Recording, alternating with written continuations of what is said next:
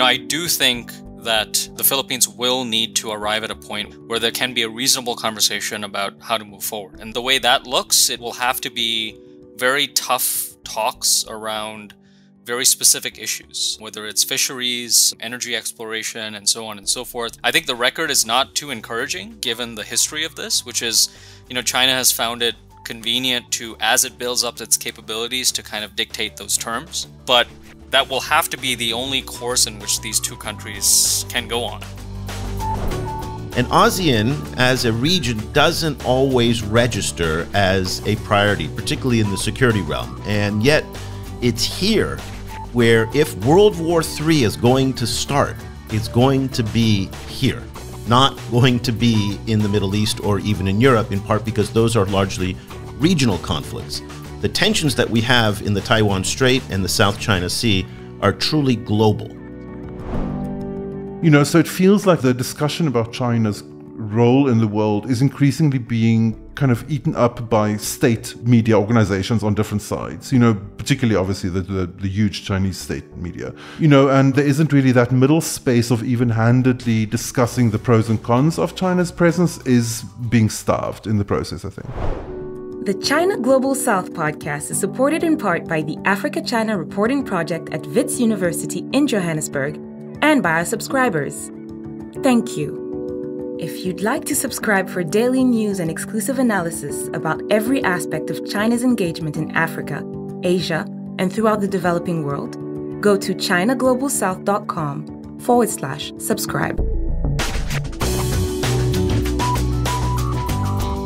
Hello and welcome to another edition of the China Global South podcast, a proud member of the Sinica Podcast Networks. Fun to say that again. I'm Eric Olander, and as always, I'm joined by China Global South's managing editor, Cobus van Staden in Johannesburg, South Africa. A very good afternoon to you, Cobus. Good afternoon.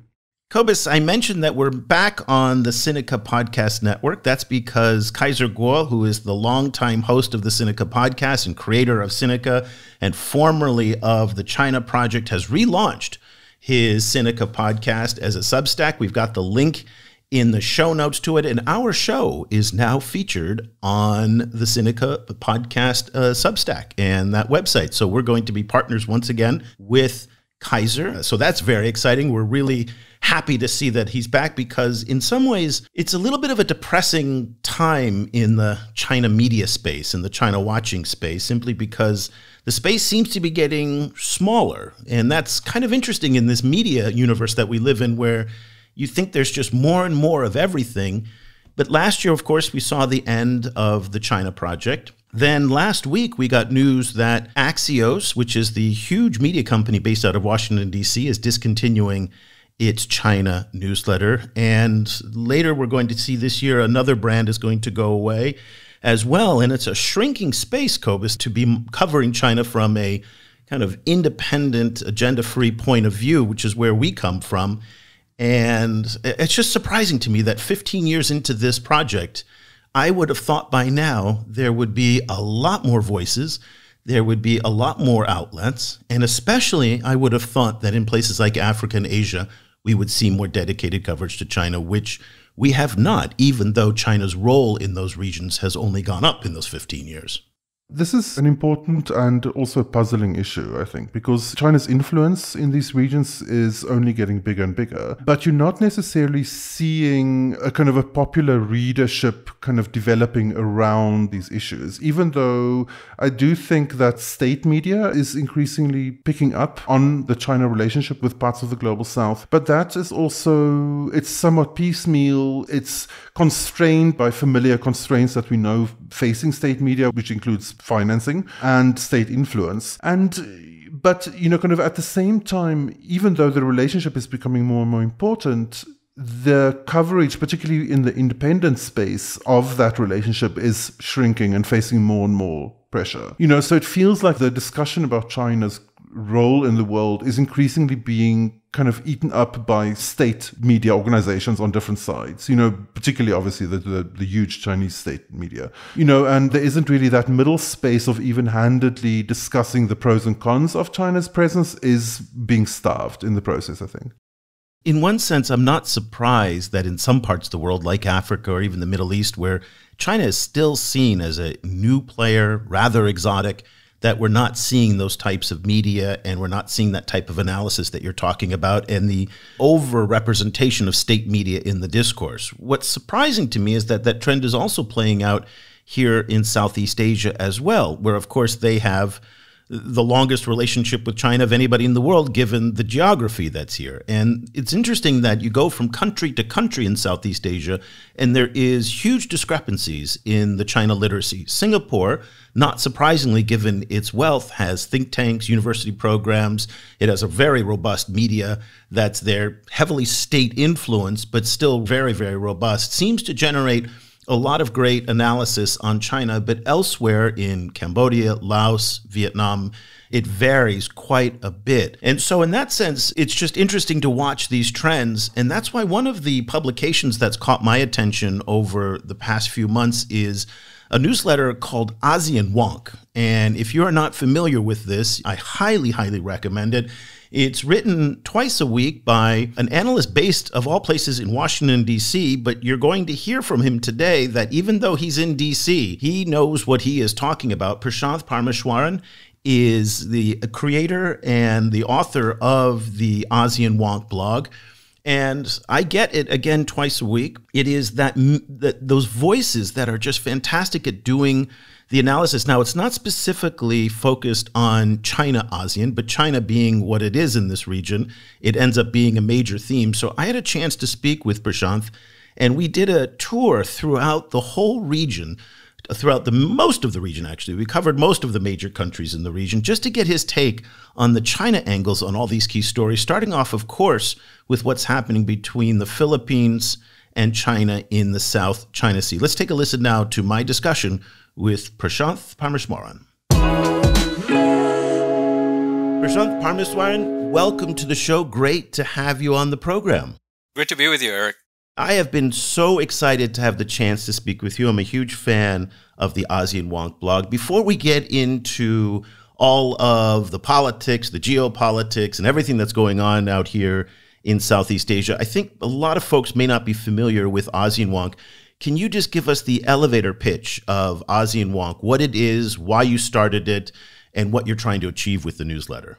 Yeah, thanks, Eric. I mean, I think I've always sort of been interested in Southeast Asia. So I was born in Malaysia, lived in the region for most of my life before I moved over to the US. And so as I was undertaking all of these different roles in, media, policy, think tanks, business, I always kept coming back to the same question, which is, when you go to Southeast Asian countries, there's a kind of Southeast Asia conversation that's happening in these individual countries.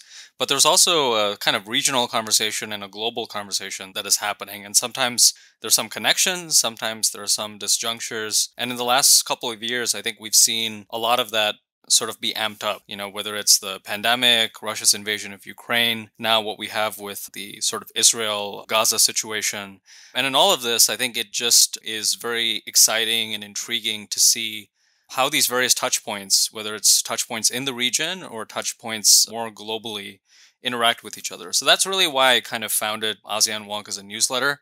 Frankly, I was reading, a lot of work by others. Also, I've always been a sort of interested columnist, doing a lot of my own writing and scholarship, and wanted to just, with some sort of regular frequency, try to make sense of all of this for myself, and ended up finding out that that had a big audience. So that's been great. And the thing I enjoy the most about it is, these sorts of conversations with you and getting feedback from others, including policymakers who read this stuff and say, oh, that's really interesting. I never thought about it that way. Or the other side, which is, oh, well, I disagree with what you're saying because I have a different perspective. And I think that conversation is really interesting, and it's a great thing to have with an audience.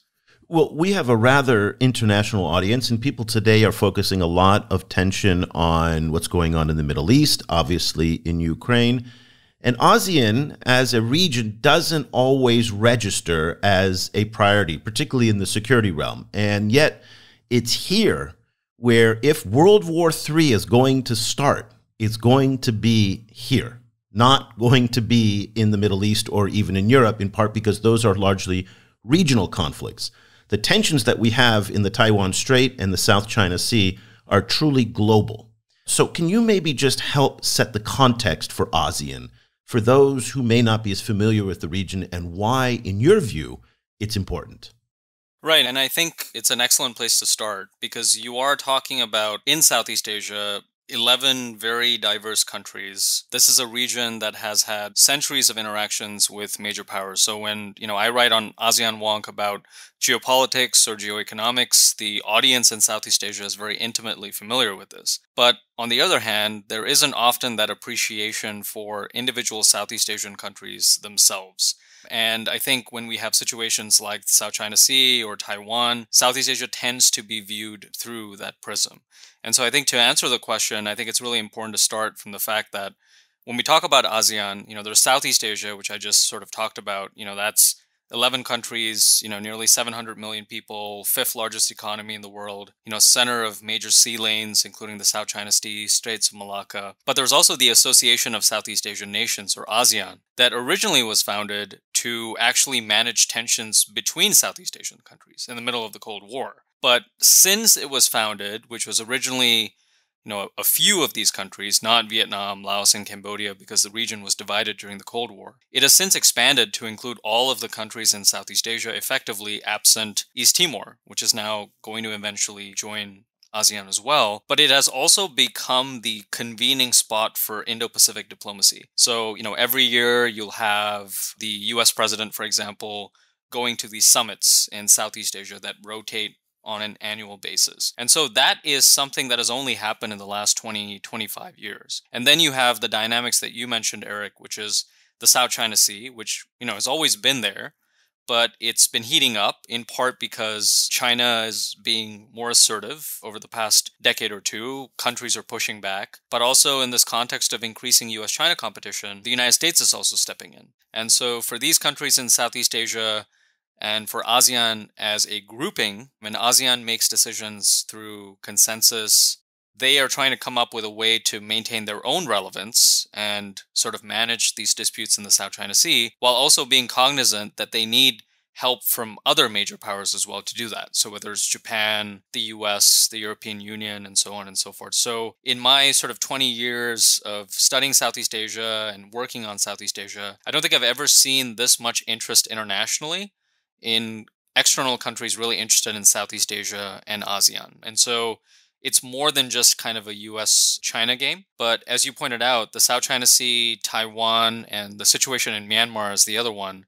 It's really difficult to get away from these major flashpoints. And ASEAN tries to do its best in terms of adopting a sort of lowest common denominator approach and bring these countries together. But it is the case that in the South China Sea, for example, there's only 4 real claimants in Southeast Asia, right? It's Brunei, Malaysia, Vietnam, and the Philippines. The other 7 countries in Southeast Asia and the 6 countries in ASEAN don't really have a direct interest. So it's an interesting question. How do you get a very diverse group of countries, some of whom have a lot of stakes, others have lesser stakes, to work on a problem and a challenge that is more internationalized? And I think we're kind of seeing both the challenges as well as the advances that ASEAN can make in that realm.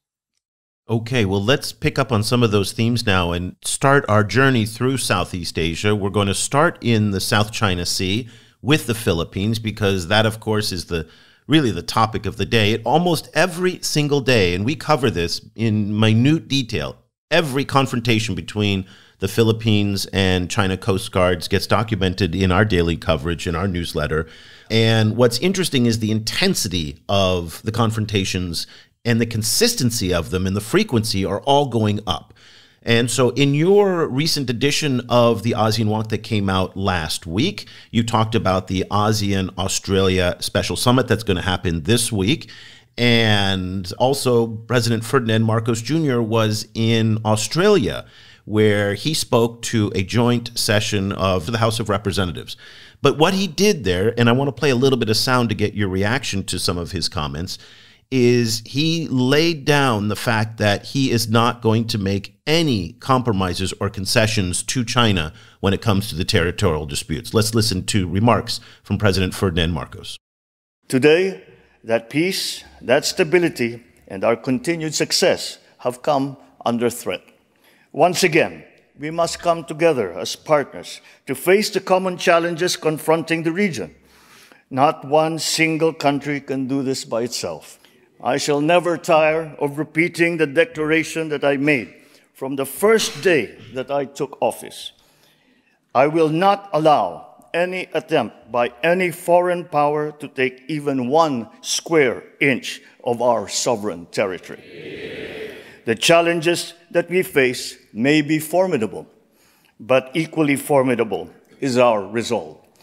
We will not yield. So very tough talk coming from the president there. Now, it's interesting the reference to 1 square inch, because the Chinese themselves, on many occasions going back at least 10 years, have also said they will not yield 1 inch of territory. So that reference to inch is very important. Now, let me just give you a flavor of what the Chinese rhetoric is. And most of it is in Chinese, but I want to play you a piece of sound from Hu Xinjin. Now, Hu Xinjin, if those of you are not familiar, he is one of the king trolls. I think of him as the Tucker Carlson of China. He is affiliated with the Global Times newspaper, which is the Communist Party's newspaper. It's a tabloid. In many respects, he's a gadfly, and you don't really pay too much attention to him. But in this particular case, the rhetoric that he's conveying is very much in line with the official rhetoric coming out of both the PLA and the Chinese Ministry of Foreign Affairs. And I want to give you a sample of some of what the folks in China are also saying about the Philippines. We advise the Philippines to think clearly. If it continues to escalate provocations, the situation in Renai Reef will escalate significantly, and China will firmly fight to the end. The Philippines will undoubtedly suffer the most. Its dream of overpowering China in the South China Sea is just wishful thinking. Okay, Prashanth, there we have it. The rhetoric is tough on all sides. The United States has been equally adamant in its support of the Philippines under the Mutual Defense Treaty, and saying that at any point, if the Philippines wants to call that in, they can. And during these confrontations, we've had P-8 Poseidon aircraft overhead. We've had the United States Navy observing them. U.S. Coast Guard cutters are in the area as well. This is an incredibly tense situation. The thing that I want to get your take on is that none of the 3 major actors, the U.S., the Chinese, or the Philippines, have put any off-ramps in their rhetoric or their policy, making any kind of concession to de-escalate this situation almost impossible. What do you take away from Marcos's and even Hu's rhetoric about where we are today in this confrontation? Yeah, I think we're still in a phase right now where it's a bit of a sort of feeling out period, where you have President Marcos coming into office, and I don't think, frankly, I was speaking to some Philippine policy officials before he came to power. I don't think anyone was expecting that he would adopt this sort of strident stance towards China and move so close to the United States. But I think that essentially has been what has happened, in part because from Marcos's perspective, that was really the option that he had, given the sort of challenges he was facing from China. And so now that we have the situation, I think you have the Philippines, kind of reinforcing the alliance with the United States, working more with other countries, including Australia, Japan, and others, to do more in terms of the balancing part of the situation to increase the Philippines' position against China. And, that doesn't make Beijing too pleased, obviously. But I think at some point, getting back to the point that you mentioned about off-ramps, I do think that the Philippines will need to arrive at a point where there can be a reasonable conversation about how to move forward. And the way that looks, it will have to be very tough talks around very specific issues, whether it's fisheries, energy exploration, and so on and so forth. I think the record is not too encouraging given the history of this, which is, China has found it convenient to, as it builds up its capabilities, to kind of dictate those terms. But that will have to be the only course in which these two countries can go on, because the other component of this, we're talking a lot about foreign policy, but for Marcos and his domestic dynamics, his issues and challenges actually don't relate much to the South China Sea. Much of the Philippine population agrees very much with what Marcos is doing. His concerns are primarily about propping up the Philippine economy and dealing with his family's legacy, which dates back to Ferdinand Marcos and the dictatorship in the Philippines. And he's got midterm elections that are coming up next year as well. So he needs to consolidate his domestic position, and he doesn't need this kind of over his head for his entire single 6-year term. So something has to give. And I think we're still seeing what that's going to look like in the next couple of years. I mean, just going back to ASEAN for 1 second, there's also a parallel track where ASEAN and China have this sort of seemingly never-ending code of conduct on the South China Sea. And I don't think you'll find anyone in sort of ASEAN diplomatic circles who doesn't agree that that is moving slower than they would like. But I think that's also really important to keep there, because it reminds all of the Southeast Asian countries that even though there are 4 claimants in the South China Sea and Southeast Asia, all of the Southeast Asian countries will be affected if there's a major conflict in the South China Sea, because that's where a significant amount of the world's trade essentially passes through. There are treaty alliance commitments, as you pointed out there earlier. So that is an important track that goes on, but the ASEAN-China Code of Conduct is not going to solve the situation between China and the Philippines. That's definitely going to be something that they need to work out for themselves. The role that the United States and other countries can play is to make sure there's a favorable balance of power so that these countries are able to resolve their disputes with China, and that this is done so in a peaceful way and in a lawful way. And I think that's really the dynamic that hopefully will prevail in the coming year. Okay, let's pick up on that part of the conversation. I wrote a column a couple of weeks ago that said, what happens to the Philippines if Trump wins?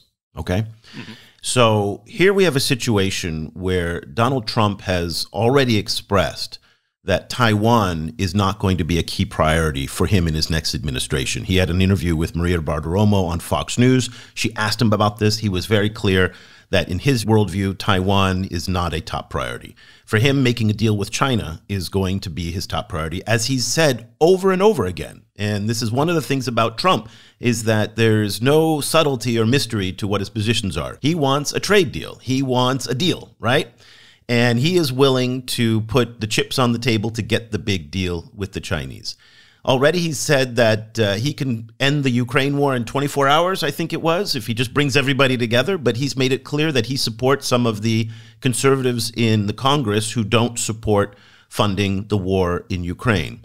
That got me wondering, would the United States go to war with the largest navy in the world, starting effectively what is a world war, over some rocks in the South China Sea? And there is a debate in Washington that's going on right now about the merits of the mutual defense treaties, that should it be about an invasion of the Philippine homeland that the United States would come to defend, or is it at any territory within the exclusive economic zone, which is in the South China Sea as well? And I'm not entirely convinced that there's a lot of domestic political support to go to war with China over some rocks in the South China Sea, the Scarborough Shoal. And so there is a strain of thought within the Chinese body politic that says, let's just wait to see if Trump wins. Because if Trump wins, the dynamic changes in their view. Because they've seen that what's happened with Ukraine, they've seen that Trump has been averse to these kinds of conflicts. I'm curious, you're in Washington, you talk with official Washington. Do you think there is an appetite to confront the Chinese in a Trump administration? Yeah, I mean, I think there's kind of 2 pieces to that. One is, it's very hard, as you said, to predict what Donald Trump would do in situation A or situation B. I think the one thing we can say is that under the Trump administration, what we did see with respect to the Philippines was there was a perception in the Philippines. And when you go to the Philippines, you still hear this from some people in policy circles, that under the Obama administration, particularly with respect to Scarborough Shoal, when the United States tried to broker an arrangement between China and the Philippines, and essentially the Chinese reneged on that, and the Philippines essentially lost Scarborough Shoal, a view of some people in the Philippines was that that was a moment of betrayal, really, for the U.S.-Philippine alliance. And it already showed that the United States would be unwilling to sort of commit when it came to the South China Sea. But fast forward a few years later, and you had Donald Trump come into office and take a very, very tough stance against China. And part of that was, under the Trump administration, actually was where you first started to see more clarity, relatively speaking, about the Mutual Defense Treaty, what would happen in the South China Sea. And that's carried on in the Biden administration as well. Now, would that necessarily sustain itself if Trump came back to office after an election? It's hard to say, but I think that Trump's line on Russia versus China and the kind of views you have in the Republican Party on Russia and China are quite different. because the China threat is seen as more of a challenge, relatively speaking, than the Russia challenge or the Russia threat. There's more unity around that. But whether that translates into the South China Sea more specifically, that remains to be seen, because, there's much more talk even now in Washington on Taiwan than there is on the South China Sea. In fact, the Philippine ambassador to the United States, I think, just said something to the effect about a few days ago that in spite of the fact that we're talking a lot about Taiwan, we need to be talking more about the South China Sea, an eventual scenario. Frankly, I do think that it's very difficult for me to see if there's an overt sort of Chinese confrontation against the Philippines, a U.S. president not doing anything if it was so clear that China was infringing on Philippine rights, given how big the asymmetry is and how big the situation is with respect to the sort of China conversation in Washington. But of course, if there's shades of gray, if, there are questions around, who did what and, what ship ran into which one, there could be some uncertainty around that. But I think even under a Trump administration or a second Biden administration, we will see U.S. policy on the South China Sea, at least when it comes to the U.S.-Philippine alliance, be quite constant. There'll be some change, but mostly continuity. Now, the bigger question, though, is the Philippines and domestic politics, because you had, a few years ago, you just had Rodrigo Duterte, who was trying to end parts of the U.S.-Philippine alliance and was actually setting aside this international ruling that the Philippines won. So I think we also need to keep in mind, and in my last trip to the Philippines, I heard this from, a lot of the Philippine sources that I trust a lot. Even as you see Marcos and the current Philippine government take a very tough line on China, there is no guarantee that, every 6 years the Philippines, changes its position and has a very different leader. So that's the other piece of the equation that I think we have a lot less certainty on. And we're going to have midterm elections in the Philippines next year. Marcos's domestic political position, as I said, pretty strong on these security issues, foreign policy issues. Still remains to be seen, though, on some of these more kind of family legacy issues, economics, and so on and so forth. And it's good that you brought up Duterte, because this is also one of the domestic political issues that Marcos is facing, is that there's real challenges from the Duterte factions pressuring him not only on China, but on crime and any number of issues. And so the Duterte faction is something interesting to watch. Before we move on to other countries, because I do want to get some other takes of yours from the different parts of the region here, what's your forecast for the rest of the year in terms of how you think things are going to play out between China, Philippines, and the U.S. in the South China Sea? What do you see happening? I think there is a good chance that things may get worse before they get better. I think we're at a place right now where the Philippines last year was still trying to get some of its alignments and kind of networking in order, sort of working through the starting of joint patrols with the United States and Australia, still talk of some sort of access agreement with Japan.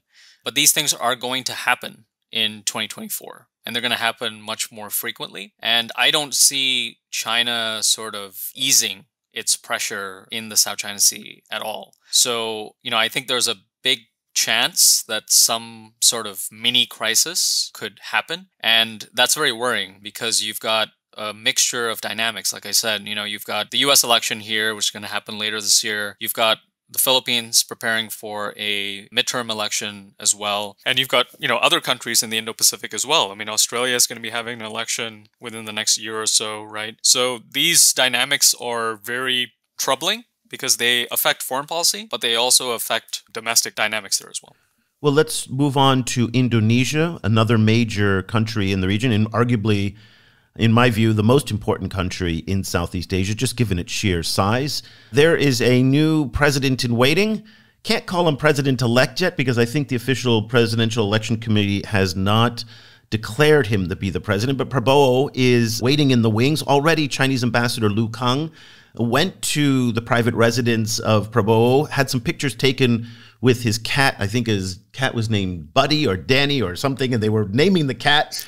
But it was very interesting to see how the Chinese in many ways are moving ahead of the other major powers in acknowledging Prabowo's presidency. So the United States and India and Japan have all held back on their congratulations. They congratulated for a successful election, but are yet to congratulate Prabowo on his win, because, again, it has not been announced formally by the Election Commission.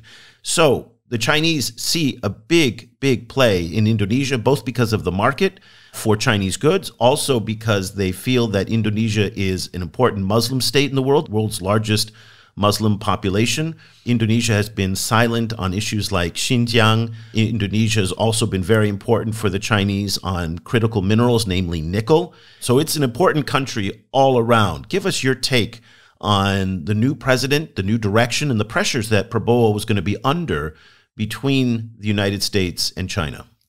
Yeah, I think as you said correctly, Eric, I think, a lot of countries are still trying to manage this period where essentially, Prabowo is the likely president, but we don't have a sort of full confirmation yet. And even once we get that, we still have a period until October, essentially, when he's going to be inaugurated. So there's still a bit of a runway, actually, for President Jokowi, who's the president right now, to sort of carry out some of his policies, at least towards the end. And you're seeing countries like Australia, for example. The defense minister was just there in Indonesia and actually agreed on a defense agreement with Indonesia that's going to be quite far-reaching and significant. Australia is also convening a special summit with ASEAN, which you referenced in the ASEAN Wonk piece that we just put out. And that's going to really showcase Australia's diplomacy with all of the Southeast Asian countries, including Indonesia. But with Prabowo more specifically, I think the thing with Prabowo is he's a very known quantity. If you talk to Southeast Asian policymakers, everybody's familiar with him, but he's very unpredictable in terms of policy. So you have this kind of juxtaposition between a known quantity personally, but someone who's unpredictable on specific policy issues. So Prabowo could, say something as he did at the Shangri-La Dialogue, right, last year, when he sort of talked about kind of peace plan for Russia and Ukraine, but he hadn't cleared it with the other agencies fully back in Indonesia. And so some people got excited about it. Other people who kind of knew Prabowo and the domestic dynamics were a little bit more cautious. And I wrote a piece at the time sort of saying that, we need to be very wary about people jumping into conclusions that either Prabowo is going to represent a third term for Jokowi or Joko Widodo, the current president who's been ruling over Indonesia for the past decade. So that's one extreme, it's kind of a Jokowi third term. Or the other extreme, which is, this is somebody who's had human rights violations against him, kicked out of the military, issues and a bad record with respect to East Timor, and very sort of protective of Indonesia's sovereignty. So he's going to be a sort of anti-democratic figure who's going to be, very problematic for countries to engage.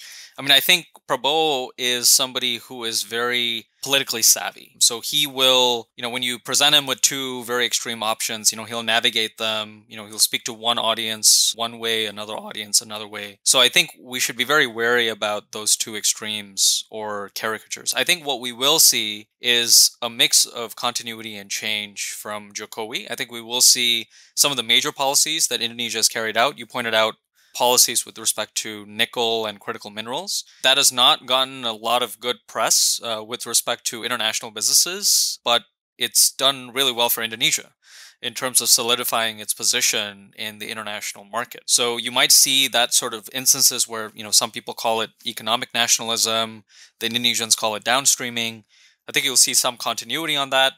But you may also see some change. One place of change that I'm looking very sort of interestingly at is Jokowi was somebody who had a very domestic and economic focused foreign policy.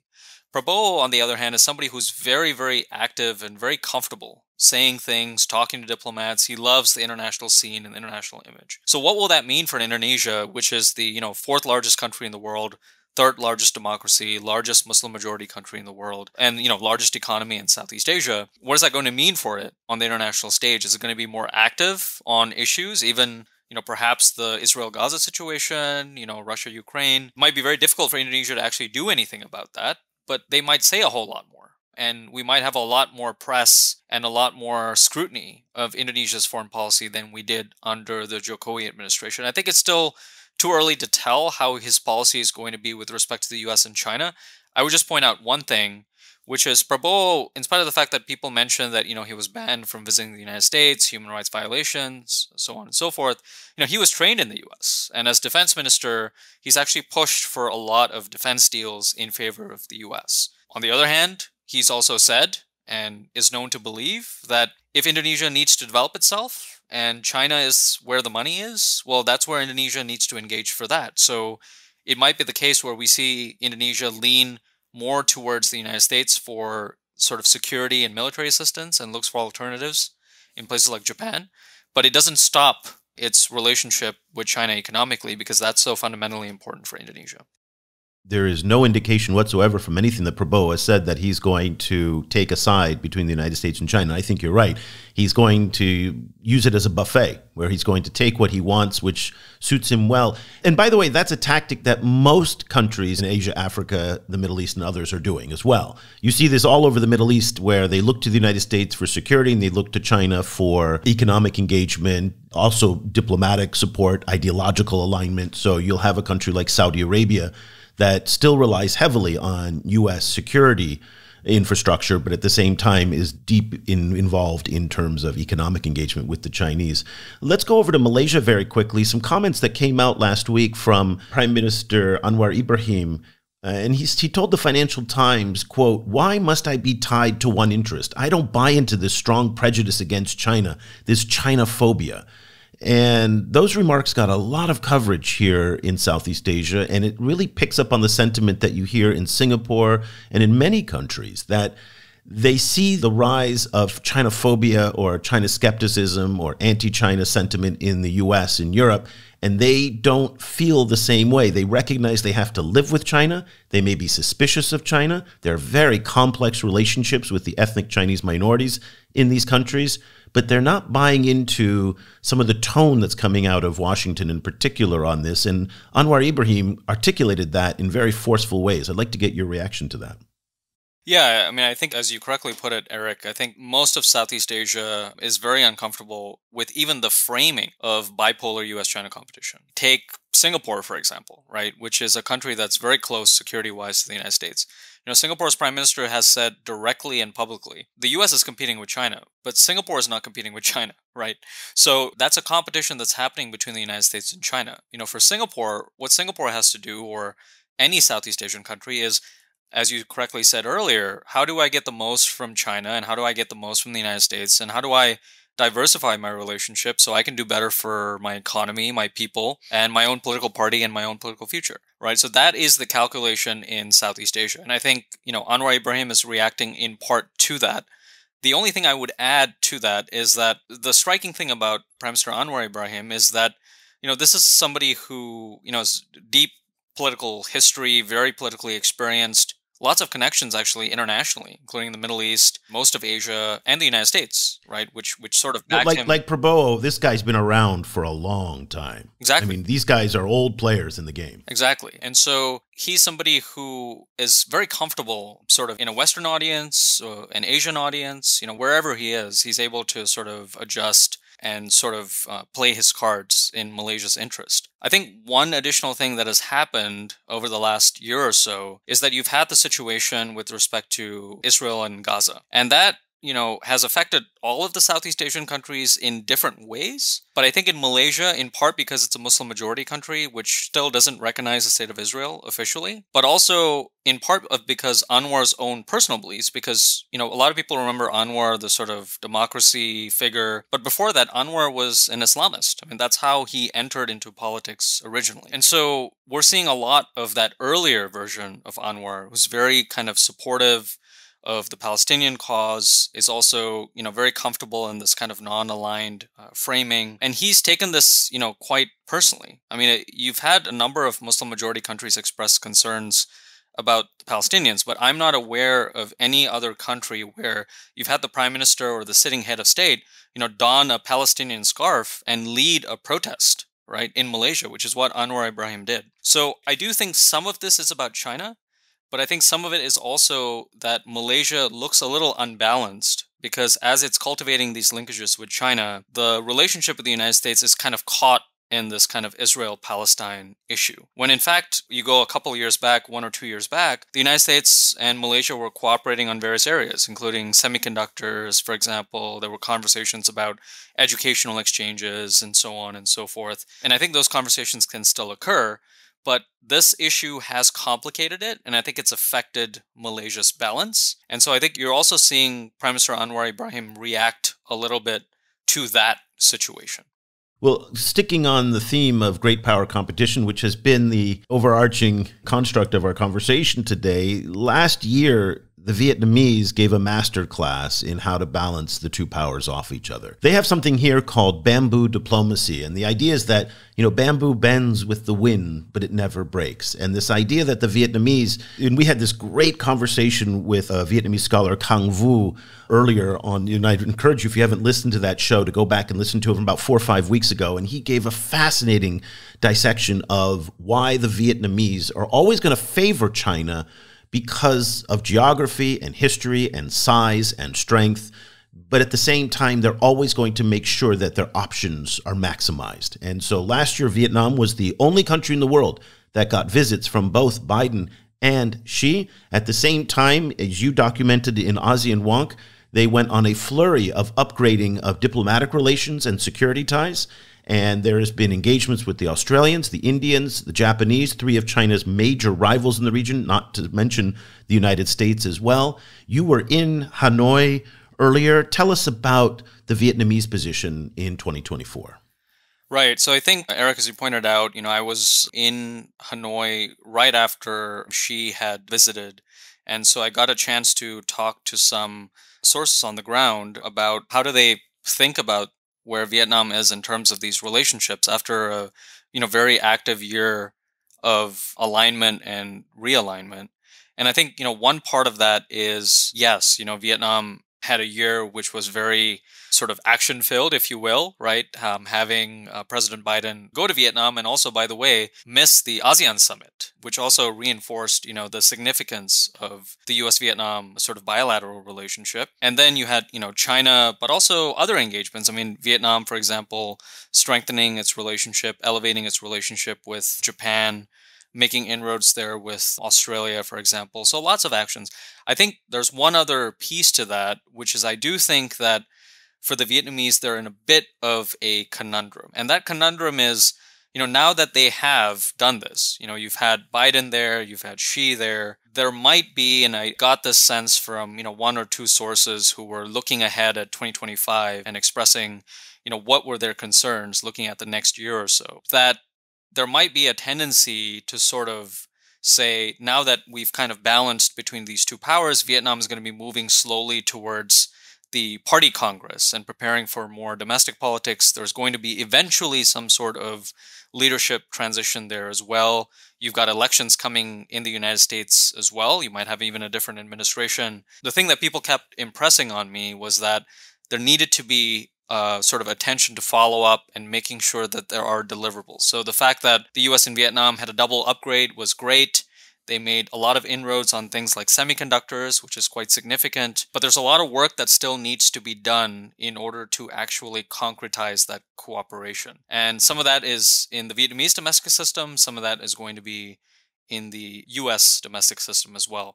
One other piece of that is that for Vietnam, there's been a lot of conversation about Vietnam and this sort of China plus one supply chain. So the fact that, if companies are looking to move out of China or diversify their operations apart from China, they're going to look to Vietnam for that. The challenge for the Vietnamese is that that only works if Vietnam is able to be a place of independent supply chains.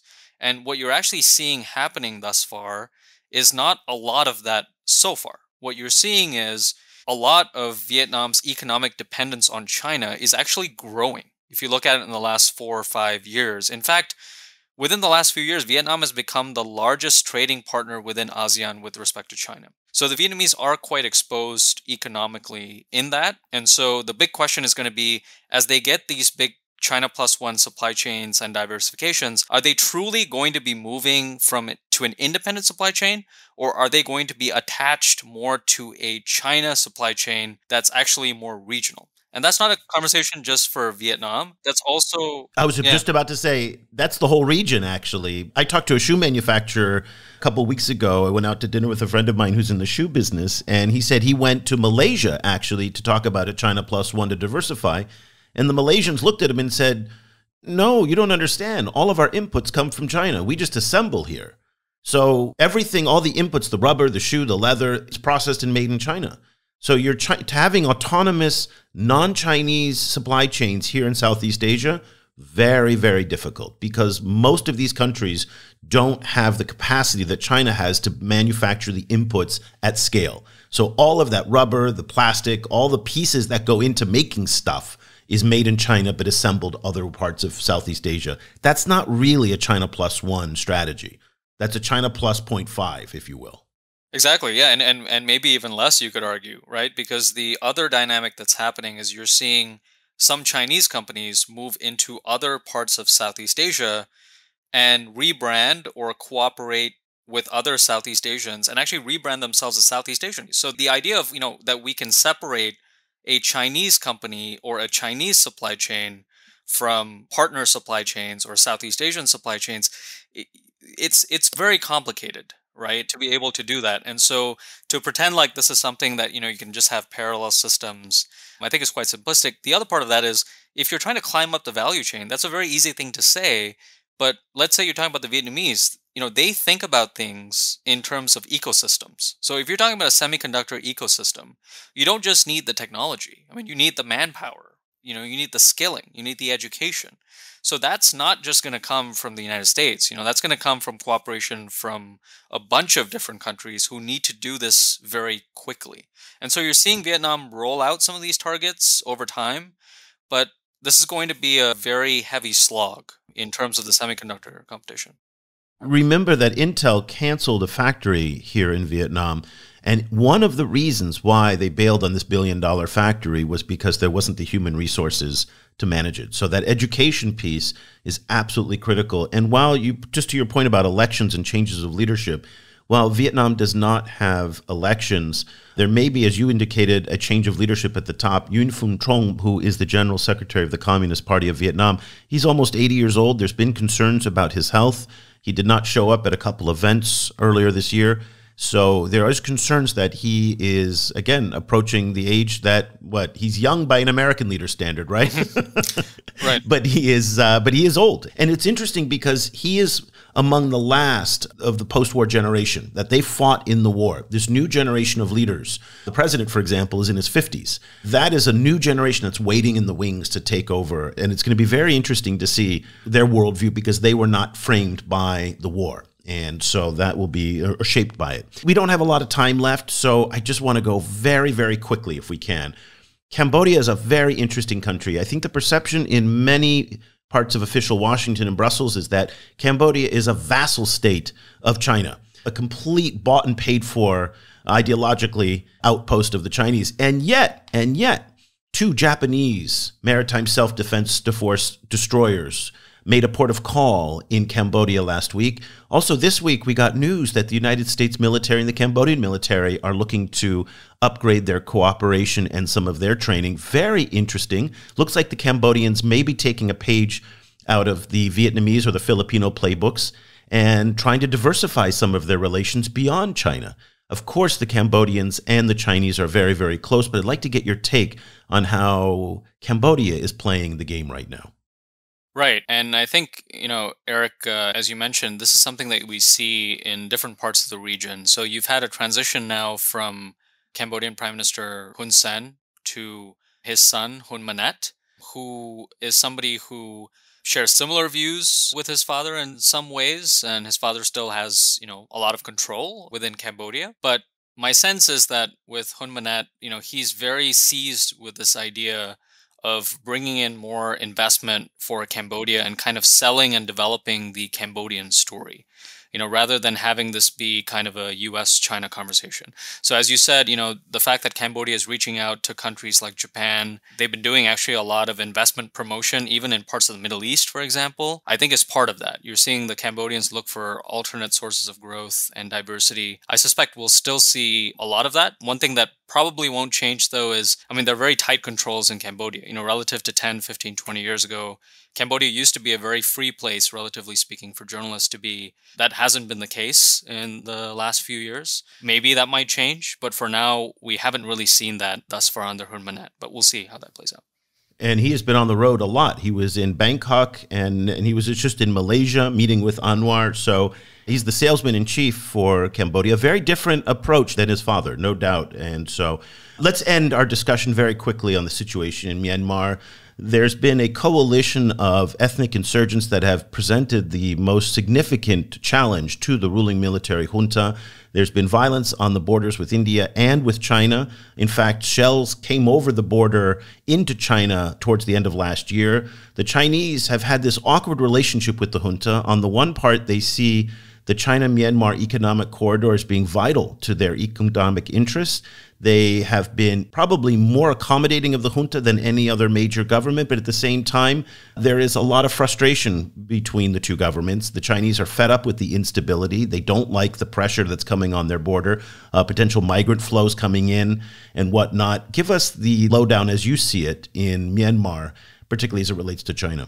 Yeah, I think the big variable there is kind of the domestic situation in Myanmar itself, where you've seen actually basically the opposition forces to the ruling junta government, which took power in a coup, actually exert a lot of influence and make a lot of inroads in the country. And what you're seeing China doing was China initially was quite close to the junta government, but they've been, a little bit more flexible of late over the past few months in terms of trying to balance between the interests that you pointed out, Eric, which is securing their own interests in Myanmar, but also, frankly, not being sure about how the situation is going to pan out in 2, 3, 4, 5 years. I think I was speaking to one Chinese source that was mentioning to me, and I basically asked, what are the stakes for China in 5, 10 or 15 years? And essentially his response was, well, this is going to be a long game, not a short game. So yes, China is going to have to navigate its interests, balance its interests, but the real big question is, how's the situation in Myanmar going to turn out? Because if you're the Myanmar junta, what are you going to be thinking? It's pretty simple, which is,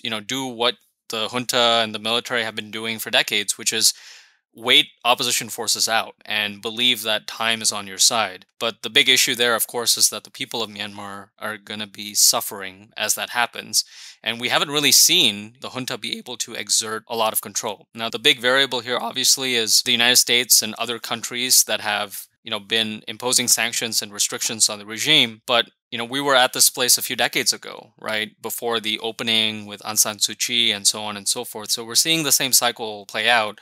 And the big question to my mind is, if the situation drags out 10, 15, 20 years, and it's just China and Russia having influence in Myanmar, how does the rest of the international community respond to that? And how does the international community balance between sort of short-term restrictions on Myanmar, but also making sure that in the long run, the people of Myanmar get a fair hearing and they're not kind of isolated and being even more kind of in the sort of China camp or the Russia camp or whatever you want to sort of call that. I mean, the big theme in Southeast Asia, as you know, Eric, is people want alternatives. They don't want choices, right? When you ask people about, do you want more of the US, more of China, it's, all of the above plus, Japan plus Australia, so on and so forth. We hear that over and over again, over and over again. It's a both and equation rather than either or. Prashanth, thank you so much for taking us on this journey across Southeast Asia. Absolutely fantastic to get your insights on everything. And as you guys can hear, Prashanth knows his stuff. And if you want to get inside Prashanth's brain, all you have to do is sign up for the ASEAN Wonk newsletter. Prashanth, tell everybody where they can find the newsletter and what it costs and how frequent it comes out. Sure. So it's a twice-weekly newsletter covering Southeast Asia and Indo-Pacific geopolitics and geoeconomics. And you can find it at ASEANWonk.com. So that's ASEANWONK.com. And it's $5 a month, $50 a year. Okay, we'll put a link to that in the show notes. So if you'd like to sign up, and I sign up, so I highly recommend that you do as well, you can click on that link in the show notes. Prashanth, thank you so much for your time today. Really appreciate it. Great to be with you. Well, Cobus, there you have it. One more time, another guest on this show telling us that the equation is not an either-or equation as it's framed so often by the United States. And it's a both-and equation. That is that countries in Southeast Asia, exactly like countries in Africa and elsewhere, do not want to have to choose. They keep saying this, but there is clearly a very, very strong message from the West that is provoking people to kind of feel that they have to reassert this statement over and over again, that they want to be able to choose the best from the United States, the best from Europe, the best from Japan, the best from China. But that message, I think, is still lost on a lot of folks in the DC Beltway. I think there is a kind of a fantasy among Western powers that the West can provide everything that the world needs. And so they have to keep being reminded that that's not actually true, which is always a kind of an unwelcome message to them, I think. Yeah, and it was so interesting, Prashanth was saying about how the dynamics vary from country to some extent, and certainly there's a lot of difference between the Philippines and Vietnam, given the politics, the history, of course, and the realities of what they confront with China today. But you just think to yourself, if the United States only adopted a little bit more nuanced policy in how they engage these countries, again, not trying to frame it as an either-or zero-sum. And again, this runs counter to the narratives coming out of the State Department, where they will tell you ad nauseum that we do not want countries to have to choose. But the underlying messages are very much binary. And I think that is potentially confusing to a lot of observers, but certainly a lot of countries, by virtue of the fact that they have to restate this thing over and over again, that they don't want to have to choose, clearly indicates that they are under some kind of pressure to take sides in this burgeoning duel between the U.S. and China. Yeah, and I mean, that is where the kind of new Cold War, kind of thing really, where the rubber hits the road, is the way that it translates into a set of pressures on global South policymakers, that don't necessarily take into account their own development priorities, for example. Okay, well, let's leave the conversation there. Thank you for joining us today, Cobus, and for some of those insights. Again, we are so excited to be back on the Sinica Podcast Network. If you want to catch this show over on Kaiser Kuo's blog, go ahead and just click the link in the show notes. And of course, if you want to subscribe and get the transcripts, get our AI engine, get all the wonderful things that we produce every day at the China Global South Project, including our China Global South Daily Brief, go to ChinaGlobalSouth.com/subscribe.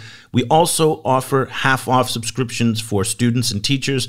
So email me, eric@ChinaGlobalSouth.com, and I will send you the links for the half-off discount for students and teachers. Remember to use your academic email, and I will send that to you right away.